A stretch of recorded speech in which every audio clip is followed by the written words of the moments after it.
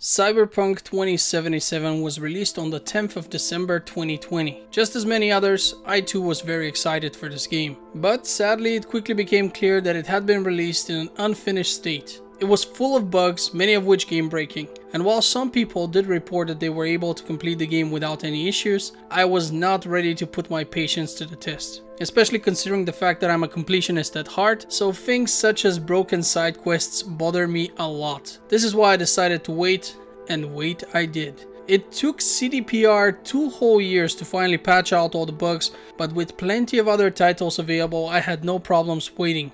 3 weeks ago I started playing Cyberpunk 2077, and 93 hours later I can tell you what I think of it. First, let's talk about the Ultrawide support, which is native here. No need for any fixes, however, it does suffer from the sickness which seems to plague most titles with native Ultrawide support, namely that the closer an object is to the edge of the screen, the more stretched it appears. This issue is common in such games and I'm able to get used to it quite quickly, although I would love to see it taken care of at some point. The problem here is that the game has camera angles which are designed to simulate the way real-life cameras and even our vision works. In other words, this phenomenon is not just in games. Even your eyes experience this with your peripheral vision, although your brain does a great job at fixing the distortion for you. Anyway, ultra-wide monitors take this to the extreme, especially if you play at 32:9 like I do, which is why this issue is more obvious here. I would love to see it fixed in games. Not everything has to be realistic.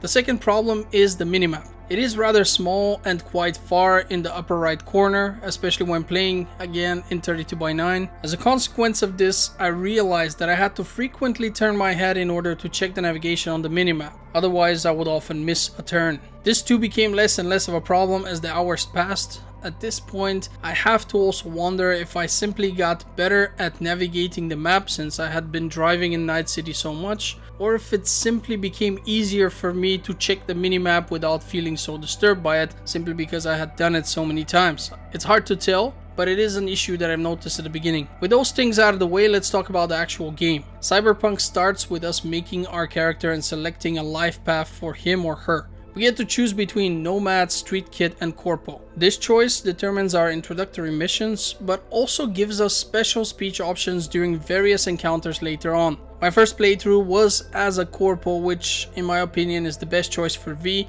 particularly because of the many Corpo speech options throughout the game, but also because it somehow makes a lot more sense for our protagonist in my opinion. He's someone who wants to reach the top of the city. His ambition motivates him to climb the corporate ladder until he's betrayed and forcefully terminated from his job, as well as stripped of all his perks. That doesn't break him, however, so he then chooses to become a legend by being a mercenary instead. One way or another, his ambition guides him to greatness. In addition to all of that, one of the endings is very focused on going the Corpo path, so if you are a Corpo, you're gonna have a lot more special speech options based on that. So in my opinion, that is why V as a Corpo guy makes the most sense, but it's again my personal taste. The life path you choose also determines which introduction will be offered to you as explained, but in my opinion those missions are too few and way too short. It takes less than half an hour to finish them and reach the main game. This makes it difficult to get attached to the character's past and why he would do the things he does later on. Cyberpunk could have kept you within your life path story for a few hours instead, giving you a real feeling of who V and his friends are. And while the rest of the game does this so much better, the start is important because it has to hook the player. I remember my first few hours of Cyberpunk were mostly mediocre. Obviously, getting the player hooked within the first hour of a game, which is designed to be played for 80+ hours, is no easy task, but I feel like the life paths could have been the way to do it had there been more depth to them. I did mention that the game is now in a finished state. That doesn't mean that there are no bugs, however. Some will still occur, but nothing game-breaking. For example, there are these moments in the game where our character's vision becomes distorted since his implants are malfunctioning. It's supposed to apparently only last for a few seconds, but in my case, I played for over half an hour with it, before thinking that I had to apparently somehow have my optical implant repaired, but since the game did not tell me anything specific on the topic, I ended up googling it and realizing that this was a bug and a simple restart would fix it. In fact, that was the case with pretty much all bugs that I encountered. Another time my scanner vision simply would not work, so I restarted and it was fixed. These bugs were nothing terrible, and since the game offers you a quick save feature, no progress was lost at any point. You can quick save after the bug has occurred, and when you load, the bug will not be there, so it's not like you have to load something before the bug happened. One thing that broke my immersion a bit was the fact that nobody seems to mind if you just take their stuff. This is an RPG, so you will be looting tons of stuff. It was just funny how I enter places and politely steal everything that is not bolted to the ground, even during some really emotional moments of the story. The other characters are absolutely cool with it, nobody says anything. The next issue I had with the game was the most minor one of the bunch, but I feel like it has to be addressed. The dystopian future of Cyberpunk 2077 is heavily sexualized. Wherever you look, you are met with sexy ads about anything and everything, and I love that. I thought it was very fitting for a place such as Night City. I mean, even the name says it, come on. However, I quickly figure out that there are almost no hookers in the game. I think there are a total of 3 prostitutes you can actually pay for sex. That seems really odd given the world presented before us. They have various places which offer you virtual reality sexy time, but since normal prostitution is still legal and clearly exists, I wonder why there's so little of it. I mean, Night City is essentially a mega city in this world, okay? And 3 prostitutes are the entire supply of the whole city.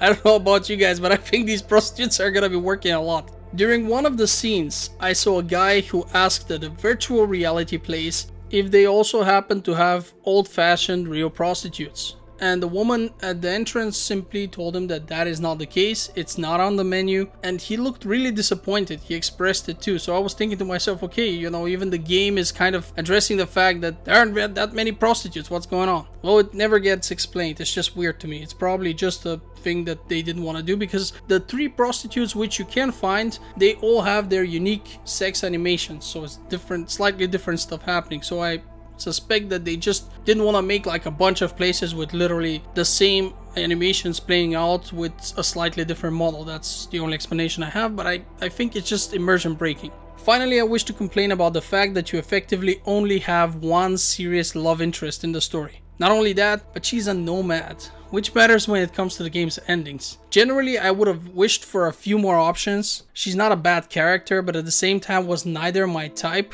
nor was the ending which is related to her one that really appeals to me. As you know, I don't do spoilers, so I can't really say more. And since we're talking about love interests, let's also discuss the game's wokeness levels. Oh, I know I'd say they're not terrible, but I'm only saying that since it's a cyberpunk game, and in a future which is so dystopian and heavily sexualized, you can't really apply real world logic too much. Still, the game has a bunch of gay characters. In fact, you get as many gay options out there as you get heterosexual ones, and that is not because every character can be both things, but rather you get specific characters, so all characters are divided to either gay or heterosexual, and there's an equal amount of both. But what really did annoy me was that one mission in which you have to assist the bartender of a club with some races. And when I say races, I'm talking about, you know, racing against other racers in cars. That bartender looks and sounds like a woman, but of course it ends up being a transvestite. His car has the rainbow flag on the inside as well as on the outside, so that no matter what camera angle you choose to use while driving during these races,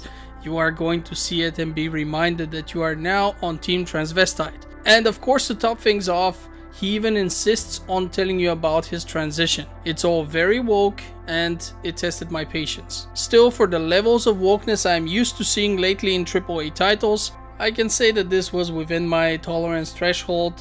Could have been worse. And again, it's a cyberpunk title, everything's very heavily sexualized. There is a lot of sexual deviancy in general, so this is kind of fitting, at least to some extent, so I'm willing to forgive it. Another related thing that annoyed me was that a character which would have made a much better fit for my V was out of the question since she was lesbian. And that's something that I didn't understand. Again, why just not make, if you want to make things so woke in that aspect, just make literally every character be available for gay relationships relationships. Now imagine you meet a male character, right? And if you're a male guy, the character should have, I think that's how it was in games like in Mass Effect, where the gay characters at some point offer you a speech check which has like heart on it. It's pretty obvious what this is about, and you just tell them to fuck off, and the game knows, okay, this guy's not gay, doesn't want to fuck with this character, so we're not gonna do it. And just give me every character, just have both options. That would be at least tolerable, because then I can, you know,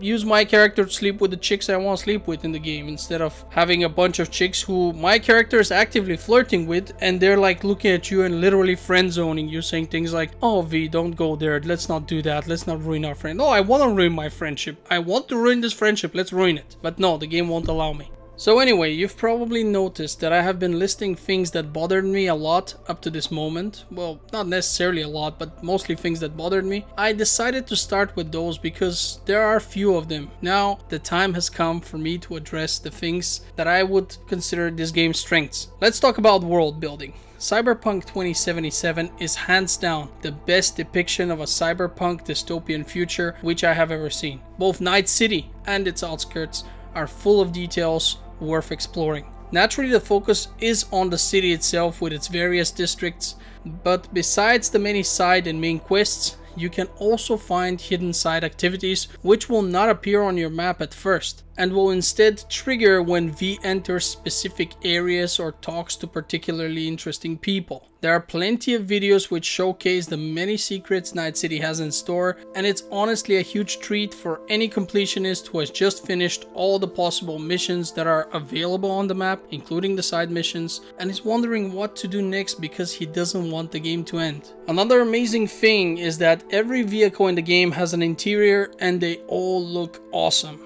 In fact, I found them so cool that I refused to use any other camera with the exception of the first person one. That's the one for me, because of the cool interiors. And as with everything else, it didn't take too long for me to get used to it, after which I was just as good at driving from the first person perspective as I had been when using the third person one. The game's music is between good and great. When you drive, there are several radio stations between which you can switch, and they all have different music types. To be honest, I found many of the songs to be quite bad, but there are still a few winners in there, some of which I enjoyed so much that I actually had to find them outside the game, and I still listen to them when doing other things than playing Cyberpunk 77. The game's voice acting is fantastic. Obviously this is a AAA title, so everything is voice acted by seasoned professionals. This helps you connect emotionally with your character as well as with Johnny Silverhand, who joins us early on in the story. And since I've mentioned him, let's talk about Keanu Reeves and his performance. As someone who considers The Matrix to be his favorite action movie of all times, you could say that I generally like Keanu Reeves. But the thing about him is that if you have seen him act once, you've pretty much seen the entire acting range of this man. He has made a career of acting a single role himself. He's either one of the worst actors I can think of, or one of the best when it comes to picking his roles.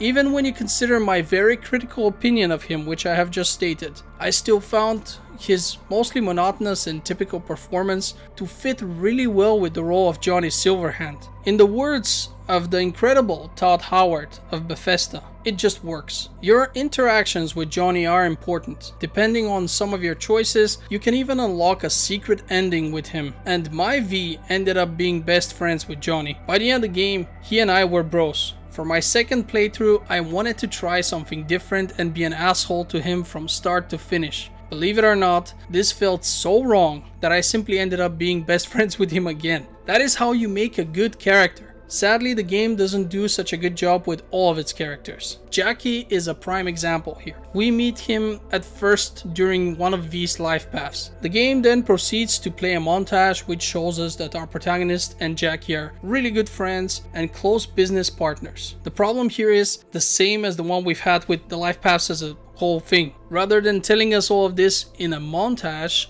I would have preferred if they had allowed us to play it instead. I can understand that asking for more missions and more time in order to bond with characters is no small thing to request, but in this case, I feel like this would have really improved the game. Since I've touched upon it a few times, let's talk about Cyberpunk 2077's story. Since the story develops quite quickly and presents its first twists very early on, I will do something unusual and actually skip it and talk a bit about its endings instead. But fear not, no spoilers will be given. I know you're probably wondering how that's gonna work, but just bear with me. I do want to praise the game for its multiple endings, all of which feel very different. The truth is that at least at this point, there's no canonical ending. Any of them could be considered to be the correct one. There are several important points in each of them, and they all feel like it could be what really was meant to happen. To me personally, the ending which most tend to describe as the bad ending feels like the most interesting and fitting of them all. Ultimately, it will be left up to the player, but let this much be said, they are all awesome and should be experienced, especially considering the fact that unlike in many other games where an ending is just like a cutscene that plays for 5 to 10 minutes, the endings in Cyberpunk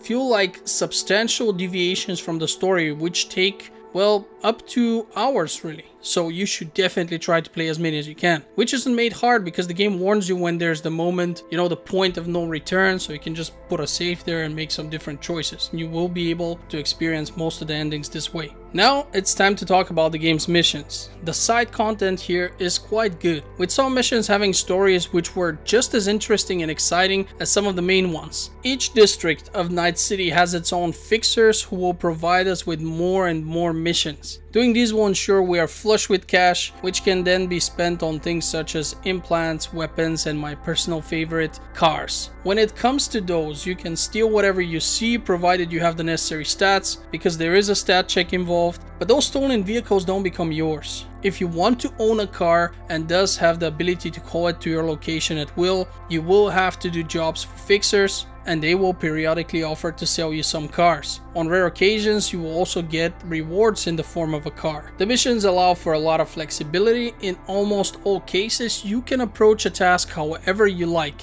If you have to enter a place, you can usually do so in different ways, each of which adapted to a certain playstyle. You could hack a terminal or just use brute force, for example. In addition to that, you can also choose between stealth or a more direct approach, although stealth is usually rewarded with extra funds. And speaking of stealth, I remember a friend of mine telling me that this game cannot be played stealthily. This is obviously not true. However, I am willing to agree that the stealth in Cyberpunk 2077 is more challenging than in most other games of this kind. In order to remain unnoticed, you most certainly have to incorporate quick hacks into your playstyle, which is the ability to hack things and people from afar. This is particularly useful against robots and other security systems such as cameras, but don't forget we are in a dystopian future where everyone has implants, so people in essence are also in many ways machines because they use cybernetic optics and all kinds of cybernetic implants, so you can turn these off as well for great results. I ended up enjoying the stealth gameplay a lot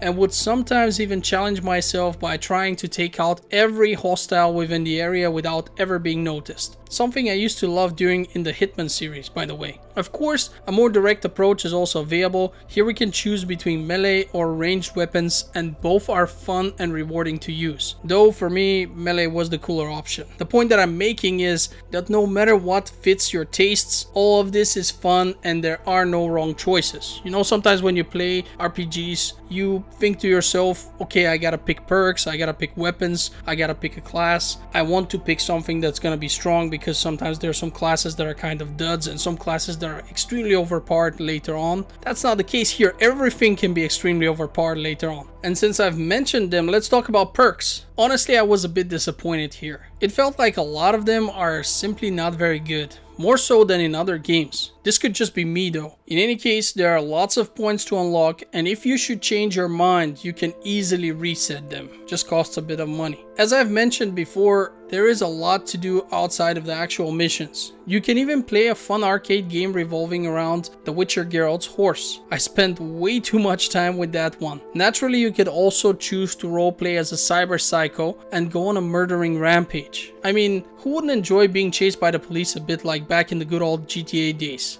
Sadly, this is where Cyberpunk failed to provide a fun experience. The police will simply spawn around you, which not only breaks immersion, but also isn't really fun. I guess this was done to discourage the player from standing his ground. Particularly, the special max stack unit can do a lot of damage if you are not careful, but create a bottleneck and their stupid AI will stand no chance against you, even if they outnumber you vastly. I mean, why make them spawn around you like that? Can't they spawn somewhat further and rush you then? Or rather, can't they arrive in the flying vehicles they are supposed to and rappel down or something? I don't know. Anyway, let's talk about the anime and the recent Steam Award controversy. The anime called Edge Runners was really decent. While I would not call it a masterpiece, it was definitely enjoyable and, more importantly, faithful to the source material. Pretty much every location in it can be found in the game, and you will be thinking to yourself, hey, I've been there, hey, I've seen this, and this is kind of cool. And if you haven't, that's alright as well, because it will be the other way around. As soon as you start playing the game later, you'll be like, hey, this was in the anime. Another great thing for me is that there's no woke shit shoved down our throats, and it tells a story which, while completely disconnected from the games, is still compelling and absolutely in tune with the Cyberpunk 2077 atmosphere and source material. They even use all of the future expressions introduced by the game, such as choom and gonk, which at first confused me a lot because I just thought, hey, I never heard these words, but then realized that this is just future lingo. I can recommend you watch it because I believe that it will enhance your overall experience with the game. Now to the Labor of Love Award on Steam. To those of you who don't know, the Labor of Love Award is given to a game which has been out for a while yet still receives regular updates and even new content. In my personal opinion, service games such as Apex Legends, League of Legends, or even MMOs like Black Desert don't really count, since they need to provide new content at a steady trickling stream in order to keep people hooked and generate revenue. This award is designed more for games which you pay once and play through. These awards are given by the players themselves with votes. The community has decided that Cyberpunk deserves it based on how much the game has improved in these past months. I can see how some people can be upset by it, since it's fair to say that releasing a literally broken game and then essentially fixing it within the next 2 years in order for it to be in the shape in which it should have been at the start is not labor of love, but rather a simple completion of a contract. And I would fully agree with it had the game simply been made to work as intended, but the updates did so much more. We actually got lots of additional content, which is more missions, new items, new apartments for V, etc. There has been stuff continuously added. We've seen a lot more than simple fixes under the hood, and it is appreciated. This is also why this award is earned fairly, in my opinion. Yes, CDPR fucked up with that whole greedy big company thing they did, but remember what made them into one of the most respected game developers before the initial Cyberpunk disaster hit. I think that they have remembered as well. I want to believe that this was a wake-up call for them and things will now be going in the right direction. One of my biggest fears after beating the game was that they have crafted this awesome game universe, and this awful launch, for which they carry full responsibility, might end up killing this otherwise fantastic franchise. Luckily, my fears were dispelled when I read that both a huge expansion and a sequel are both in the works. Meaning that CD Projekt Red have not given up on Cyberpunk just because they fucked up. At the end of the day, I've had tons of fun with Cyberpunk 2077. To me, it is hands down the best game in the Cyberpunk genre up to this date. It is one of those games that sadden you when you finish playing because it was such an enjoyable journey. No matter how long it takes you to reach the end, it will always seem like it was too soon. If you haven't played it, do yourself a favor and get it. Just be patient. It starts a bit slowly in terms of the story and may seem overwhelming at first with all of the quick hacking mechanics. But trust me, once you pass that threshold and you start understanding the game a bit better, you will be addicted to the awesome presentation, fun gameplay loop, and great story which will be provided to you in Cyberpunk. With that having been said, I want to thank you for watching Game Filter. If you would like to support my channel, upvote and leave a comment, that really helps. You could also check out my Patreon, the link to which you will find in the description of this video. I hope this review has been informative and would love to see you again next time. Until then, have a great day. This is Nino signing out.